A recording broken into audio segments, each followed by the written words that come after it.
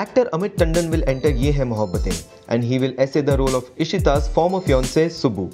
Amit will play a positive character where he will try to reunite Ishita and Ruhi. Subbu's re-entry into Ishita's life will make Raman very uncomfortable and ruffle many feathers in the family. A source said, the makers of the show wanted to cast a known face for the character of Subbu and had auditioned quite a few known television faces. However, after many auditions and screening, they have now finalized Amit for the role. The actor has started shooting for the upcoming track and his entry will be very dramatic. The 36-year-old actor has previously appeared in shows like Kyunki Saas Bhi Kabhi Bahu Thi, Dil Mil Gaye and Ginny Aur Juju. Ye Hai Mohabbatein is aired on Star Plus. For more updates, hit that subscribe button.